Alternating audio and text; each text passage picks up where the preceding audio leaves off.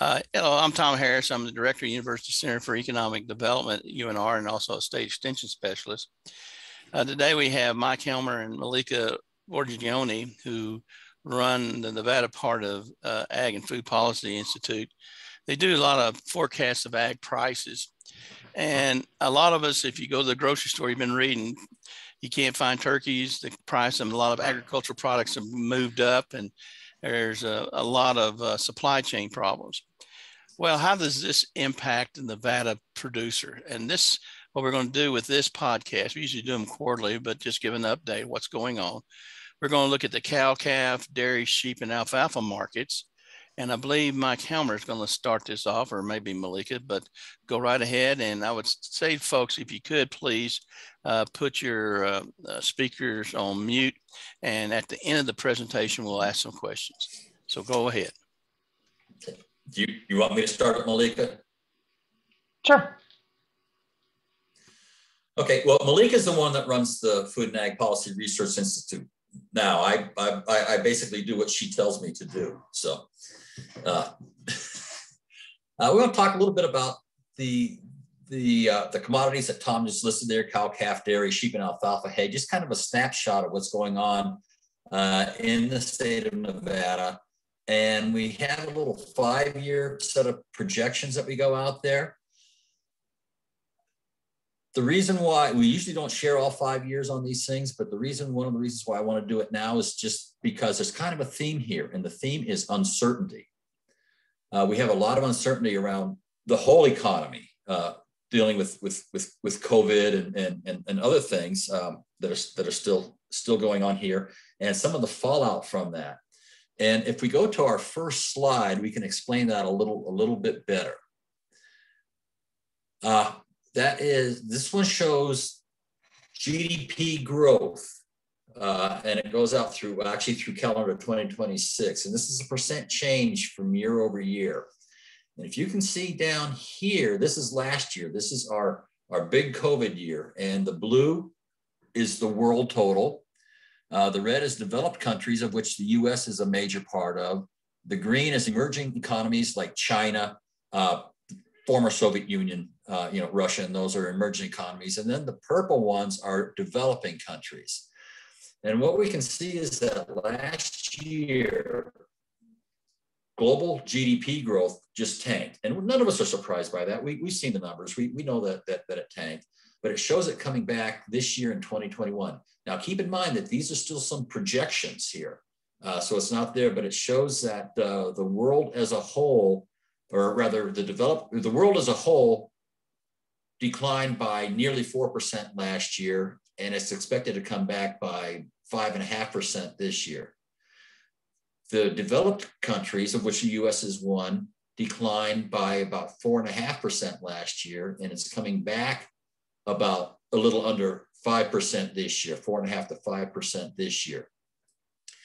There's a lot of uncertainty. If we were to look at these projections from just a month earlier, the decline estimated for last year was larger and the recovery was bigger this year. So there's just a whole lot of uncertainty out there. We really don't have a good grasp of what's going on in terms of the global economy right here. But then the anticipation is that we will eventually, over the next couple of years, get back to about a long-term growth pattern: 3% for the world, 2% for the developed economies, developing near 4%. So, but it's going to take us a while to get back to that. I would be not too surprised if the 2022 numbers that are right here, the next year over from the black vertical line, are worse than what they show here. There's still a lot going on in terms of the global economy, and it's not just COVID, but it's things like debt, things about getting people back to work, the supply chain, and we'll talk about that a little bit more. But the economy is very, very precarious right now, and it's uncertain. Mike, can I just jump in real quick and make a couple comments? Yeah. First, I want to mention these first two slides we're looking at are from projections from IH, macroeconomic projections from IHS market that we received in October. The slides in the later part of this, and we receive those projections a couple times a year around January, July, October. And the rest of the slides you'll see in here was based on data from July. So keep that in mind as we get more into the state-specific data and information and projections. These first two slides, I just want to mention that, as Mike's saying, you know, we kind of expect that these, that the macro won't come in as optimistic, I guess, as it looks right now. It might be a little more downtrending. And we did see that in our October data as compared to our July data. So the July GDP growth and so forth showed a much more optimistic picture than we saw later in the year. And I guess that a lot of that had to do with the Delta surge and how that further entrenched these existing supply chain problems that were already there. With that. Okay. Oh, and one other comment that I would like to make is if we look at that growth in 2021, it looks like, okay, even at 4 or 4.5%, we're doing pretty well. We have to remember that these are growth rates and these are not level of GDP. If we were to go back to the level of GDP in 2019, let's say the third quarter of 2019, to give us 2 years ago, we dropped a lot in 2020. Now with our growth of 4.5% this year, we are just now barely back to the levels that we were in 2 years ago, in the third quarter of 2019. Looking at the Bureau of Economic Analysis data that they just put out in October, we are just now gotten back to where we were. So it's not like, even though we've got growth, it's not like our level of economic activity has increased. It compared to 2019, it's about where we were. So we think about that in terms of consumption impacts. We're not going to get a big increase over 2 years ago. We're probably going to be about the same level. This is exchange rates, and we just want to talk about this briefly, is that if we look at exchange rates for various groups of countries around the world, again, we're looking at the world, advanced, emerging, and developing economies. The takeaway I want to give you about this is the purple line that you can see that developing countries were weakening against the US dollar. It's been a long-term decline. That depreciation accelerated drastically this year, after 2020 into this year. And then it's expected to kind of go back to the long-term depreciation rates. Even if we adjust for the relative levels, for the relative inflation levels between those countries and the US, to adjust that in terms of purchasing power, we still see a big depreciation in the developing countries. And why this is important is if we look at our set of developing countries, they are viewed and have been viewed for a long time as major markets, major expanding markets for agricultural exports.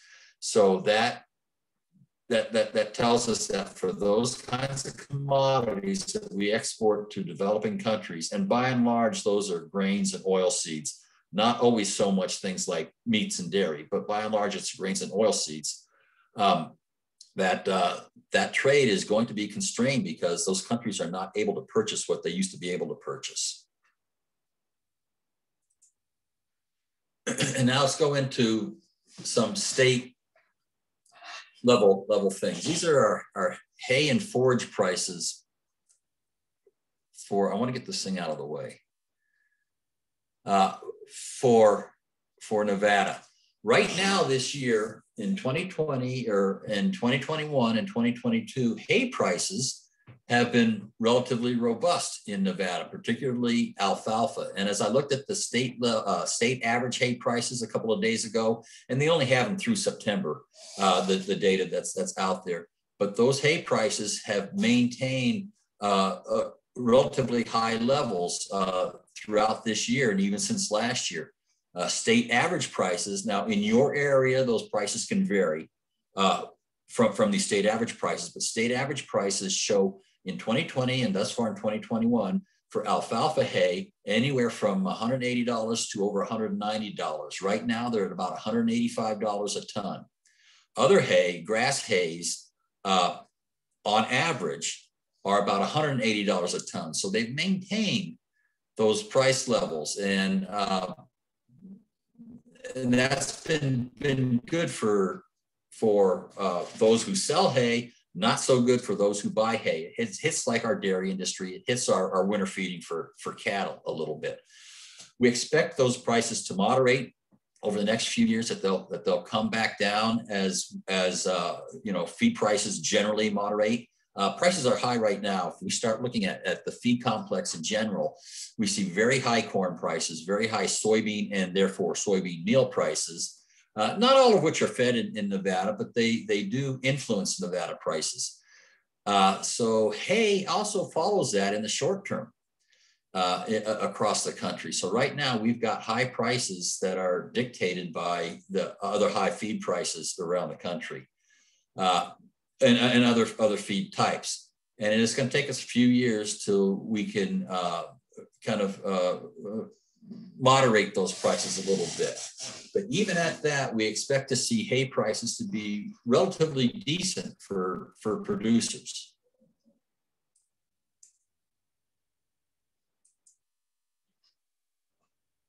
One of the reasons why the hay prices, particularly in Nevada, have remained high is certainly hay is moved across state line, but sometimes locally you get a little bump for supplies. And if we looked at what's going on here, that particularly with the drought, that our hay acreage in Nevada, that is the hay acreage harvested, there are a number of cuttings, and to a certain extent the yield, but not so much the yield because it's mostly irrigated when we have the water. But our hay acreage is down over the years.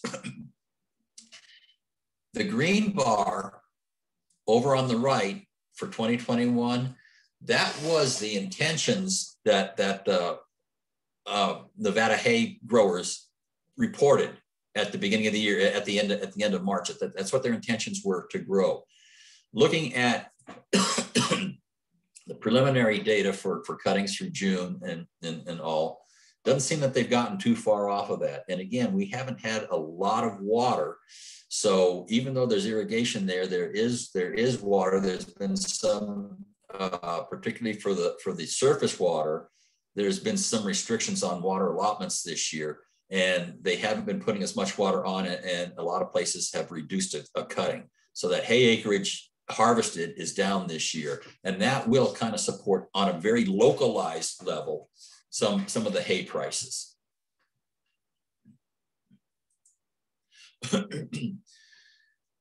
This is kind of takes a look at the drought situation that we've been talking about here. The one on the right is from 2 weeks ago, and you can see the severe amount of drought across Nevada. The one on the left at that time, or the one on the left is just from a couple of days ago. This is after the rains that we got in the western part of the state a couple of weeks ago. And so some drought, there has been some relief, a little bit of relief, but it's still, if you look at the legend, that color there, that's still severe drought. So we're still very short of water, and will continue to be unless we get a well above average year for the rest of the year in terms of both localized precipitation and snowpack in those places that depend on that. That would be like in western Nevada and going over into parts of eastern Nevada where the snowpack and the rubies and those places have an impact on the water supplies. So we're not out of the woods yet. We're still very tight on water. Malieka, did you want to say anything more about the drought? No. I think you pretty much covered it. One of the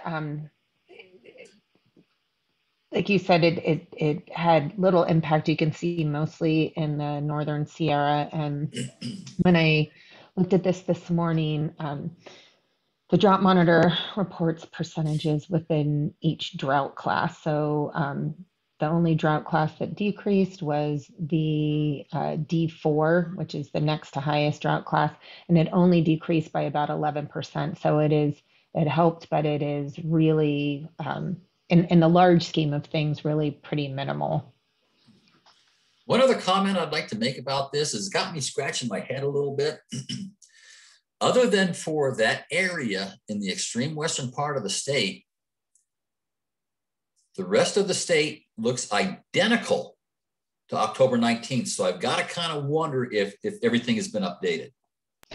I think so. I looked at the national map quickly, and even with those storms moving across, there still is persistent drought. In fact, it's impacting a lot of the winter wheat planting in areas. So it's not just us, it's just the drought is so severe. And that is, I'm not an expert in that area, but that's my interpretation. Yeah, but the shapes are identical. If you look at it, they're absolutely identical other than in the western part of the state. Enough said about that. That's just speculation on my part. Okay, so what we have here is the operating, the costs and the gross revenues per harvested acre for alfalfa. And as you can see, that here's 2020, that we did have some reductions in gross revenues because there was a little bit of a yield impact. In 2021 here, our costs have gone up somewhat, but our prices are pretty good, and it's showing some profitability in the hay sector. Now, the prices that have gone up, as you might expect, and that really impacts hay, are fuel costs. I mean, there have been other costs. Labor costs have gone up as well, but the fuel costs are costs that have really gone up quite a bit since the beginning of this year. I mean, everybody knows you go to the pump.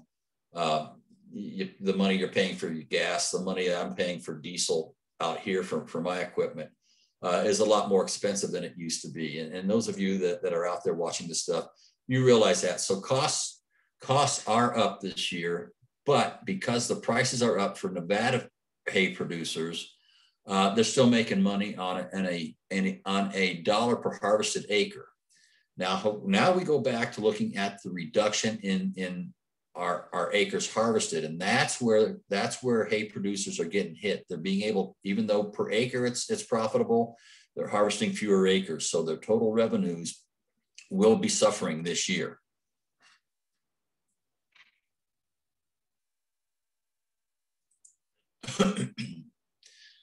Let's turn over to feeder cattle. This is 2 years of, I think it's weekly feeder cattle prices. And this is from NASDAQ. You can see that, well, first of all, let's go back to the beginning. That's January of 2000, and the next January is January of 2020. I mean, January of 2020. And this next one's January of 2021. You see these troughs down here in the bottom, and we all know about that. That's when COVID first hit. We saw a lot of, excuse me. That's when COVID first hit. We saw reductions in slaughter, big reductions in slaughter. We saw the supply chain issues, and we weren't able to move cattle through the system, and ranchers suffered. They saw a lot lower prices in that period of time. And then that came back up towards the end of the year, and it's been up and down.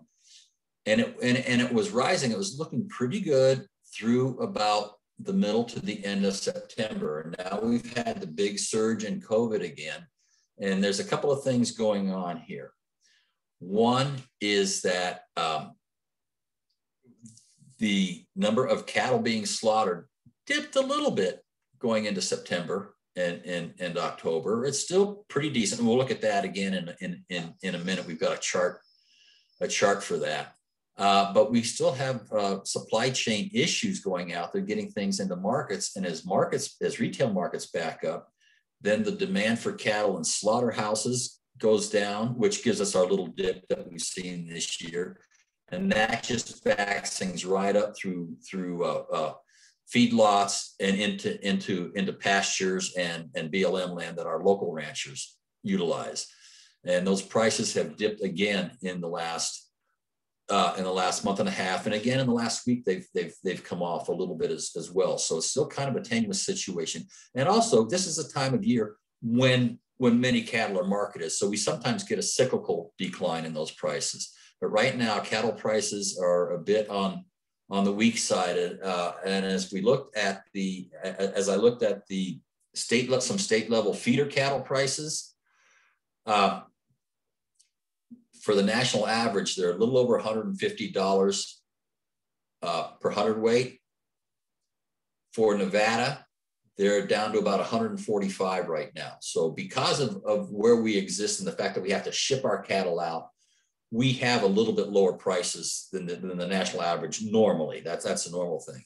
But we have seen a decline in the last week or two in our cattle prices by about $1 or $2 per hundredweight. So right now there's weakness in our local markets.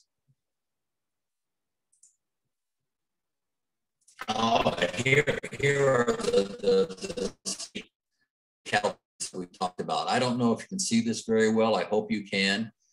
The overall average for the nation is about $152 this week. And that's actually up from a week ago and up from a month ago. For Nevada, we're 145. We're down from both a week and a month ago.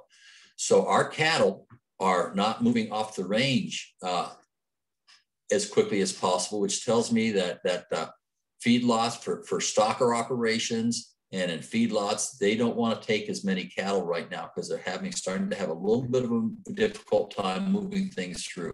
Not like they had a year and a half ago, but it's starting to become just a little more difficult now. And that's giving weakness to places like Nevada, which are very dependent on markets elsewhere.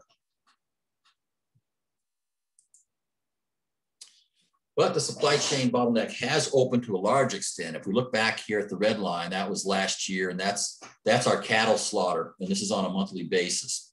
You can see that it tanked. We all know that, and then it came back up some. And in 2021, we're kind of moving along that same line that we did in 2020, but we're still below what happened in 2019. Now, if we look at, we've talked about cattle on feed, trying to move them through the feedlot.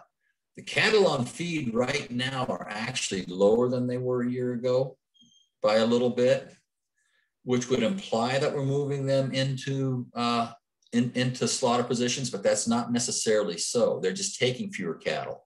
But the cattle on feed, even though they're lower than they were a year ago, the October 1 number was still the second highest on record, second only to last year. So we're still got a kind of a glut of cattle that we're trying to move through. It's not a severe glut anymore, but there's a glut of cattle that's trying to be moved through the supply chain, through the system to be slaughtered. So it's getting a little difficult again to move those cattle through the system. Don't expect to see what happened a year and a half ago, but there are some headwinds to the cattle supply chain. So that's still going on this year a little bit. But for the most part, the bottleneck has opened quite a bit. And here's our cow-calf operators. And this is in terms of, these are the cost and the value of production. And this is in terms of dollars per bred cow. So this is very, very specific to a Nevada or a Western cattle operation, cow-calf operation. And we can see that in 2020, that's a result of our cattle prices dropping. That's our gross value of production. Now, this is not just selling those cattle, but it also includes where that was boosted is liquidating part of the herd, part of the breeding herd. And that happened, that helped boost some of the profits a little bit last year, but it's still nothing like what it has been in the past. We're looking for things to be a little bit better this year, but here's the but. Again, this goes back to our uncertainty of things that we looked at. Is if we look at the cattle prices now, they're lower than what we expected coming out of July and August when we did these numbers. So we're maybe a little optimistic for 2021 here. And the profitability for Nevada ranchers may not be quite as robust as we're looking at here. But as we move into the future, those prices will come back as costs stay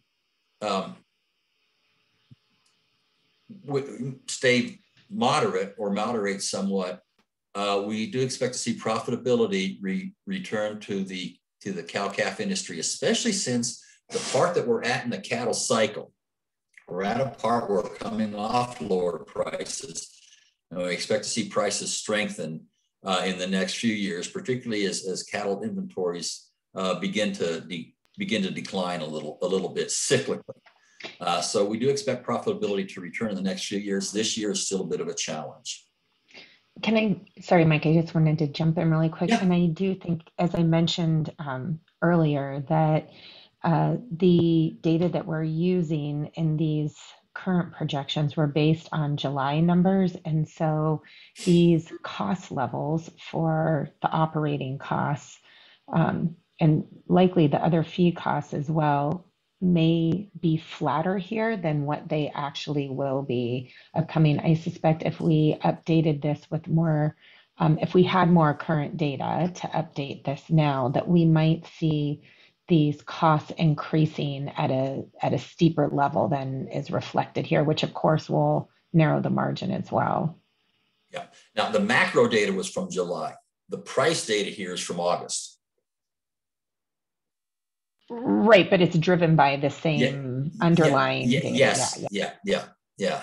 But as we redo the baseline just later this month and compared to August, I think the things that Malieka just talked about are going to become evident, which is why I'm telling you to take this with a grain of salt, that there is uncertainty surrounding these projections, probably more so than any time that I've ever dealt with. The amount of uncertainty that's here right now. So, you know, if you see numbers that look optimistic to you, don't go to the bank with them. It's very likely that there's just a big range of uncertainty around them. Okay, let's talk about dairy a little bit. We all heard about what happened in a lot of the dairy markets across the country when COVID hit. We had dairy product demand and even fluid milk demand crash. I mean, we took people out of restaurants, we took kids out of schools, and those were big parts of demand for dairy and dairy products. And as you can see that if we look at, I can never find my cursor, there we go, that if we look at this last year, that our prices came off of where they were a year before, and that's even with some strength at the end of the year. But we did see a huge reduction in milk demand, and one of the ways that those prices were held up, you know, you read the stories, you saw the anecdotal evidence that says dairy producers were dumping milk, and we saw on the news showing dairy farmers pouring it down the drain. That happened as well, and they were moving it off into other areas. But they were dumping the milk, and it just wasn't hitting the market. And that's one of the ways that helped maintain some prices, particularly towards the end of the year. But the manufacturing level prices, and for example, this class 1 milk is fluid milk that we drink. This class 3 is manufacturing milk. And what that is that's things that we make: butter, cheese, non-fat dry milk, whole milk powder, which we do in Nevada, both non-fat dry and whole milk powder. Those are the prices that the dairy farmers were receiving when they sold into those processing places. And you can see that last year, the milk price dropped significantly for those folks. Now, they did have some policy, the dairy market program that helped support them. They did have some of that, but that was used less in Nevada than a lot of other places. That has mostly been geared towards smaller producers in other states. We have large dairies here. But with the milk prices coming up, or with the demand returning, the institutional demand returning, holiday demand is coming up for milk products, and maybe a little bit in some places on the international market, that coming back a little bit. that we are seeing some higher manufacturing milk prices in the U.S. And even though that the fluid milk prices are remaining about constant elsewhere, but we're starting to be able to get more milk moving through the processed product supply chain. Still not real robust.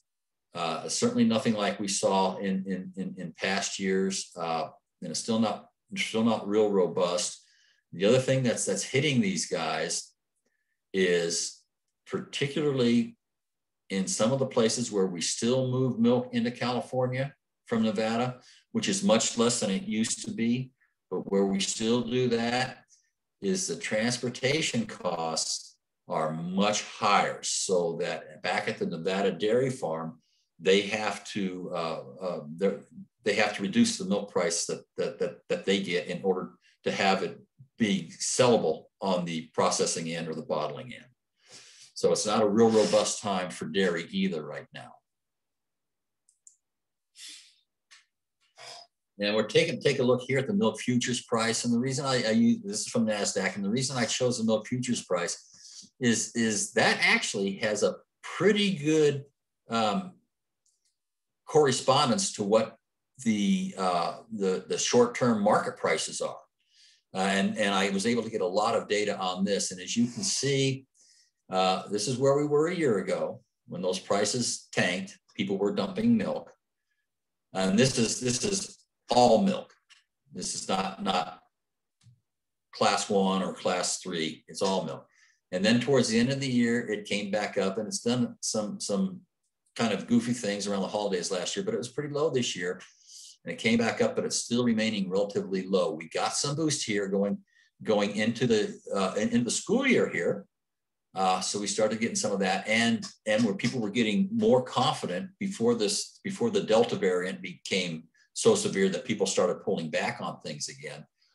We started getting a little more optimistic, but then as we got into November, those milk prices are coming back off again. We're beginning to lose some of those people wanting to eat out and some of those dairy product production.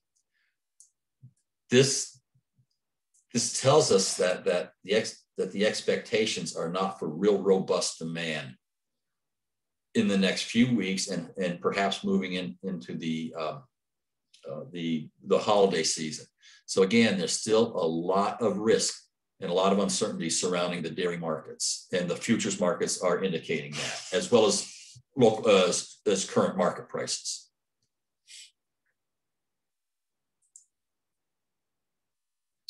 And this is what happened in Nevada last year.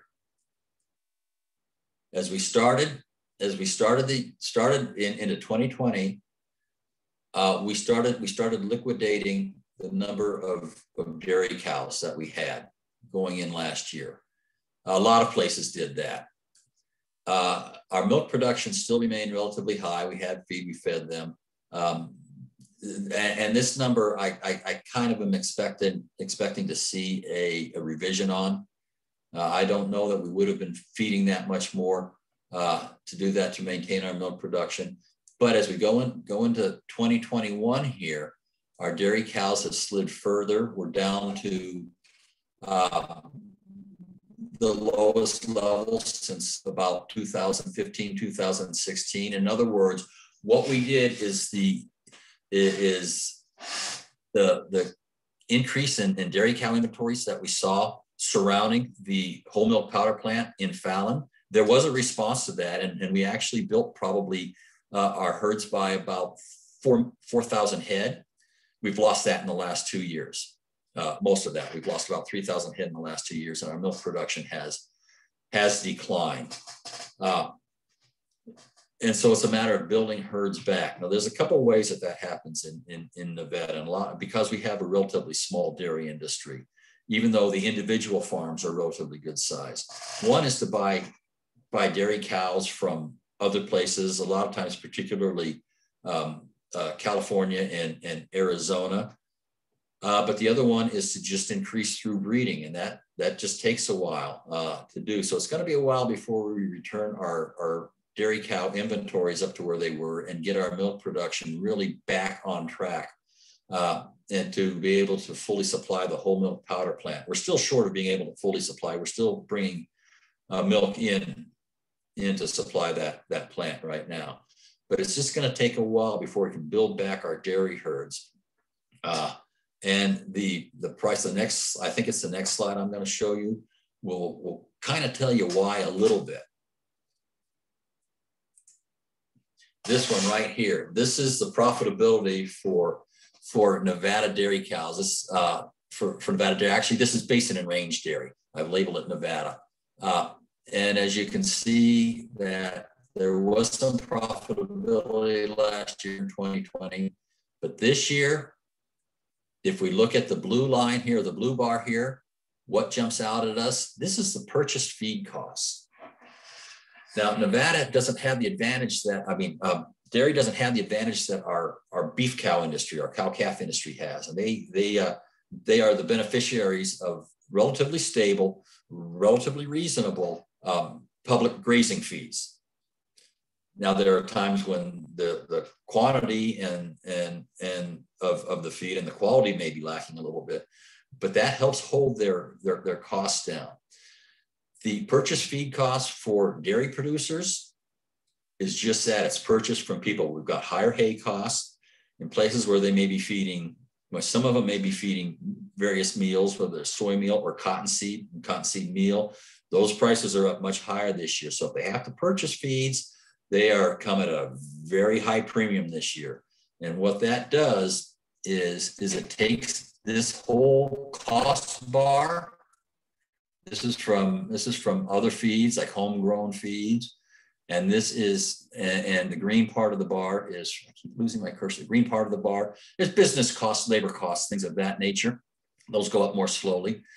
But that whole cost bar is now up very high, above what the gross value of production per hundredweight of milk is. So it looks like profits for this year for Nevada dairy producers are going to be very tight, if not negative in some places.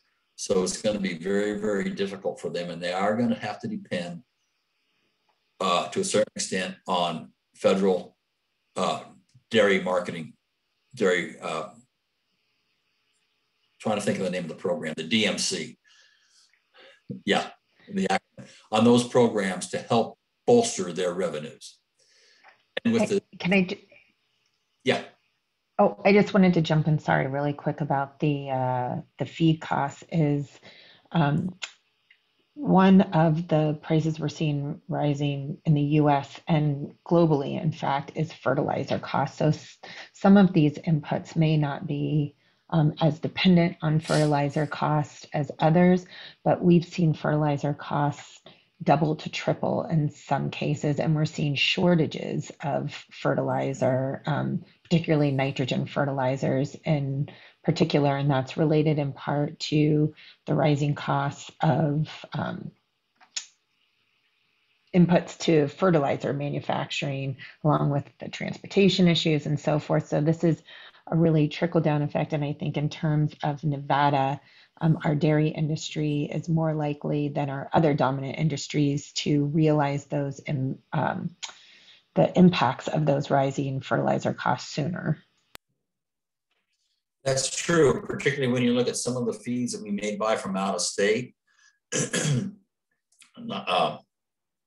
particularly if it's any grain or grain-based feed, those prices are gonna go up.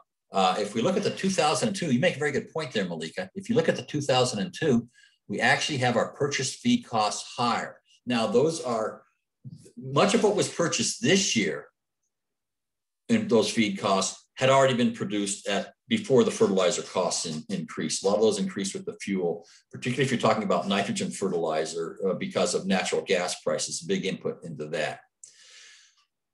Our alfalfa hay is not dependent. That's a nitrogen fixing crop.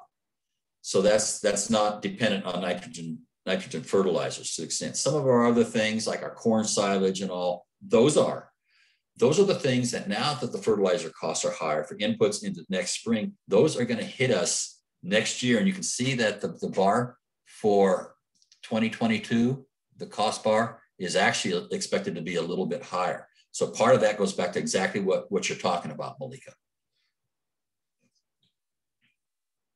So anyway, the profitability, given our costs that we're expecting to see, given the milk prices that we're expecting to see out there, the revenues for dairy seem to be, the expectations are to be a bit on the paltry side. We hope that something happens that changes that. Now we want to talk about, for Nevada, we start looking at the whole milk powder. That's one of the largest exports out of the country for Nevada dairy, not just selling across state lines, but out of the country for Nevada dairy. And as you can see, that the heyday of 2017 and 2018 is gone. We've been low. We came up a little, been up and down, and came up a little bit in the last couple of quarters. This is the third quarter of 2021. That's the most recent data from, it basically comes from the US Customs Department and is reported through the USDA, but it's still much lower than it was before. Now, when we built the dairy plant, the milk powder plant in Fallon, the expectation was that China was going to be the market for us.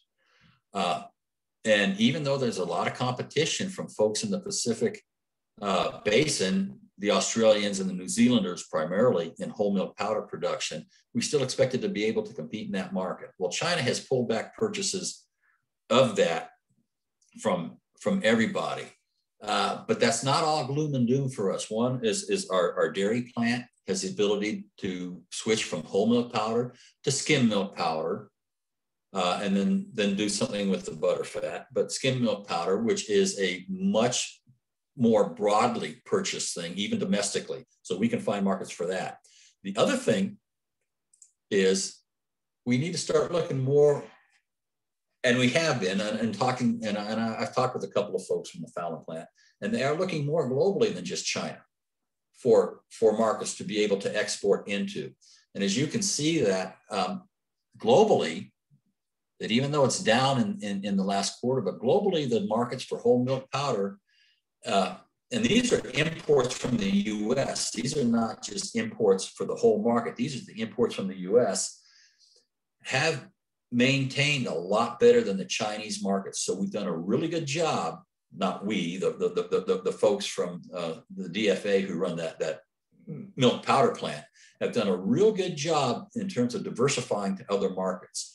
And that is a real boon for Nevada dairy producers, particularly those in that Fallon area where a lot of that milk goes to. So they're doing their work out there. They're working hard, and we're still not out of that game yet. And so that's a glimmer of hope for our Nevada dairy industry. And now we'll go over look at sheep. I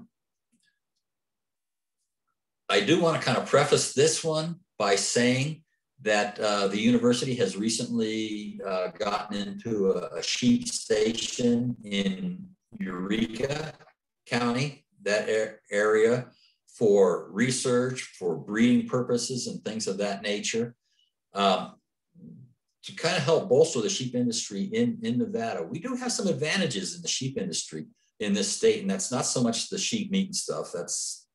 That is what it is, but it's our wool. The wool that comes off of our sheep in Nevada, and particularly with the merino sheep, which are what that dairy station is really concentrating on, breeding with that, improving those genetics, is extremely high quality wool, very fine fiber, very low, small micron wool, very fine wool, and it commands a premium.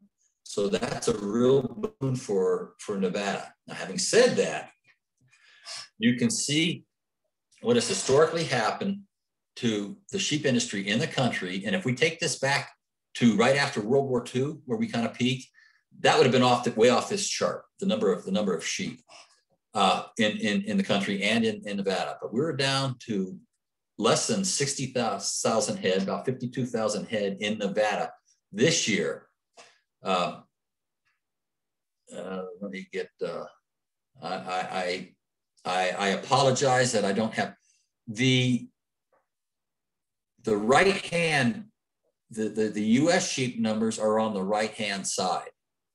The Nevada sheep numbers are on the left-hand side, the left-hand scale. I apologize, that's not clear on this. So you can see that we're at about 52,000 head. Nationally, we're at about 6 million head.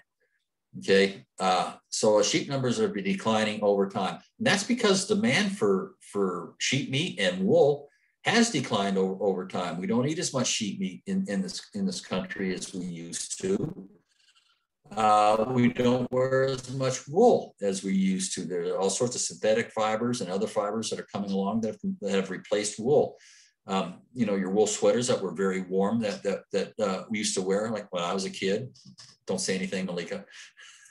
And now certainly they still make them, but we have other warm garments that we now wear that have just replaced some wool, and that has led to the decline in sheep numbers over time. It's just the demand hasn't been there, but that decline for sheep numbers have done a couple of things for us. One of those is that you can see that over time, these are average prices for Nevada. The blue line is our sheep prices. That's an adult sheep.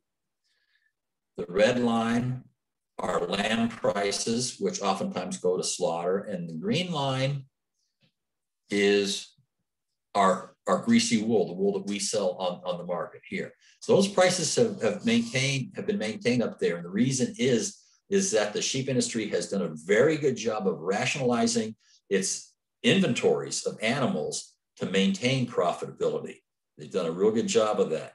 The total revenues in the sheep industry are much lower than they used to be, but on a dollars per hundredweight for the animals and cents per pound for wool, they've maintained those. So if an operation can maintain its size or expand in size while other ones shrink and maintain an economy of scale, they can be profitable in this. You know, the sheep industry is doing pretty well. One other thing that I want to mention here is you see over time that the lamb and the sheep prices, the animal prices kind of edge up. But for the last 20 years, the wool prices have not. We are not dominant in this industry at all. Not only not, but the US as well. We are price takers. The world market, particularly for wool, we have to live with. We can't do a whole lot to increase our wool prices here because it's a highly traded commodity that's dominated by the Australians. And the Australians have a lot of sheep, and they've also been dealing with, particularly in the Pacific Basin, a decline in demand for wool. And so that has kept those wool prices pretty flat on a year-to-year basis. If we look at the weekly prices for Australian wool, and they do a very good job of reporting weekly prices for the East Coast wool shipments, those have been just up and down over the last 2 years since COVID. I mean, one week it's up, another week it's down. And even compared to where they were 2 years ago, they are still down a considerable amount. So globally, what the Australians do with wool prices dictates what our wool prices are. But we've been able to maintain those prices because of our higher quality of wool than generally what the Australians and the New Zealanders and other countries export. But because the wool prices are not moving up, neither will ours. So this is kind of that returns for sheep and wool that we've looked at for the other commodities. And the operating costs are up in 2021. Again, some of that's purchase feed, but the sheep in Nevada, again, like cattle, have a lot of public land grazing for them. They're grazing, so that kind of helps hold that down. But for purchases of things like winter feeding for hay and any other feedstuffs, what's the word I'm looking for? Additives and things of that nature. Those have gone up some this year and are expected to remain relatively high over the next few years. Also, labor costs. Here's the thing about sheep that when we start looking at the cow-calf industry compared to the sheep industry, The labor costs are generally higher for the sheep industry because what is the one important thing for sheep? It's the wool and the shearing. And so labor costs are going up, and so shearing costs are going up as well. And that's going to add to the overall operating costs in the sheep industry. But because of the ability to rationalize, keep those prices high, rationalize the inventories of sheep, continue to decline them, on a dollars per ewe, they're able to maintain profitability much like they have in recent years. Again, there's a lot of uncertainty around these things, and if the wool markets completely crash, that will hurt us. One other thing that does help us is there has been some stabilization in sheep meat prices in the last few years, and one of those has been because of in some areas because of a relatively minor but still noticeable ethnic shift, particularly with folks from the Middle East that come in that eat more sheep and goats, but they eat more of that, or particularly around their religious holidays. So that's kind of helps keep the demand for sheep meat up a little bit, or at least not falling as much as it used to. So that's a bright spot too, is that ethnic shift has provided some stable, at least stabilized demand for sheep meat. And that's about the end of it. Malieka, do you have any comments, or do we want to just open it up for questions? I think we can open it up for questions. I did want to mention, you talk a lot about the uncertainty, and we talk about this upward price pressure. And I just, again, want to sort of highlight that, being a dismal scientist and all, that this is broad, widespread and persistent, and it is the result of, Mike, if you want to stop your screen share, I think there too. It's sort of a perfect storm. So we have the impacts of COVID, we have persistent drought, and these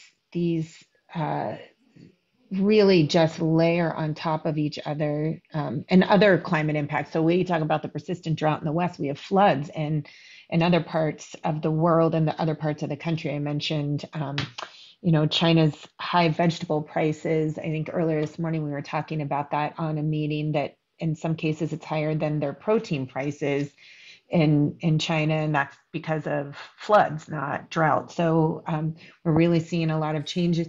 I have some numbers here from September, just in terms of consumer prices. Beef and veal were up 17-18%. Pork was up about 13%. Poultry was up 6%. These are all September prices reported as compared to 2020. So comparing 2021 to 2020, eggs up about 13%. And the USDA forecast for these consumer prices are expected to increase another additional percent from where they are now by the end of 2021. We talked about fertilizer, the increase, sometimes doubling and tripling of fertilizer prices as it relates to fuel inputs. All of those will flow through, and we may see a delay in our producer costs in Nevada, but they will trickle down in terms of prices that people are willing to pay, in terms of margins, that sort of thing. And then the other agricultural commodity that we're really seeing an upward pressure on is wheat.